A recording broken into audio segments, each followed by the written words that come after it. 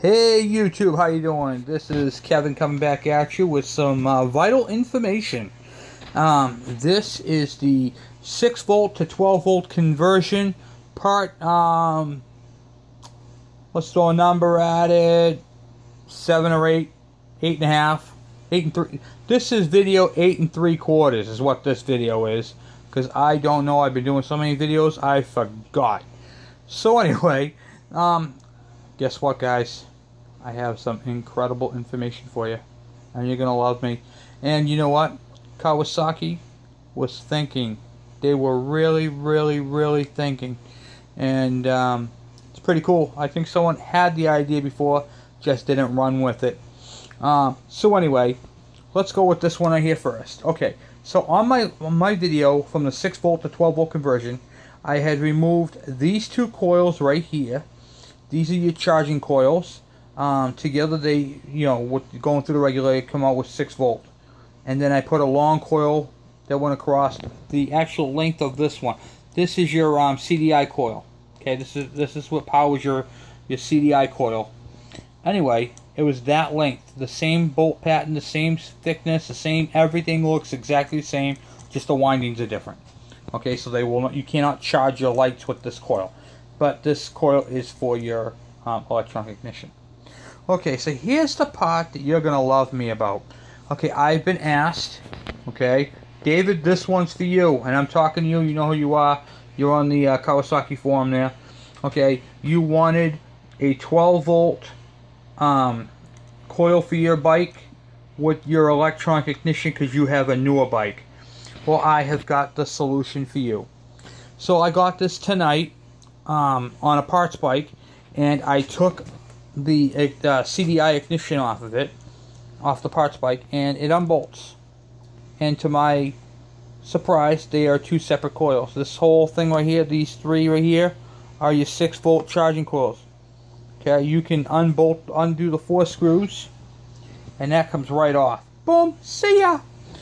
Now, here's where Kawasaki did us a solid. Okay, I don't know if you can see it from there. I'm going to try expanding it. Oh, I can see him beautifully. Great. Alright, now I'm going to get something to point with. Hold on one second. Okay. Now, here's the beauty. Do you see this circle here and this circle here? If you drill and tap those two holes right there to fit the factory screws, I don't know what they are. I know they're fine thread, and I think they're 2 or 3 millimeter. I'm not quite sure. You'd have to measure them out at the hardware store. Okay, but you're going to want to buy the tap for those particular screws. And I used on this setup the Yamaha Moto 4 charging system. Okay, and was able to get 14.5 volts out of it when it was all said and done. And I showed you a video. The video, because the motor was running crappy, it was like 13 something, but I'm charging at, over 12. And you can too, ladies and gentlemen. Well, anyway, that coil will fit right here. All you have to do is drill and tap it.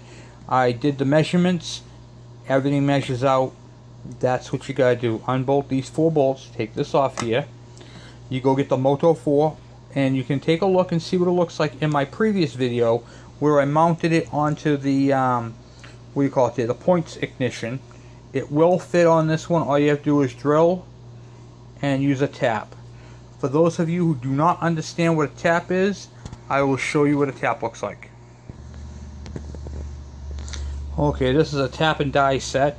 What they do is, if you have a stripped out hole, or you drilled out a spot and you wanted to put threads in them, a tap actually cuts the threads. You can get these in fine thread, coarse thread, standard, or metric. So these are what taps are. And that's the tool right there. They basically fit into the groove here, and then you rotate them into the hole, and it puts a thread on there. This is a SAE tap set, or American. It's not European or Japanese, or however you want to put it. So this is the one for the American. My other one's at work, so I don't have that with me to check the size of it. But anyway, all we care about right now is the fact that this can be done. and the same unit that I used on this system will fit on this system. So I hope this helps you guys all out. For you guys who wanted to do your 12 volt conversion, it can be done on the electronic ignition. I did all the measurements. All you gotta do, drill, tap, mount your coil, off you go. Have a nice day. See you later. Bye. Works great.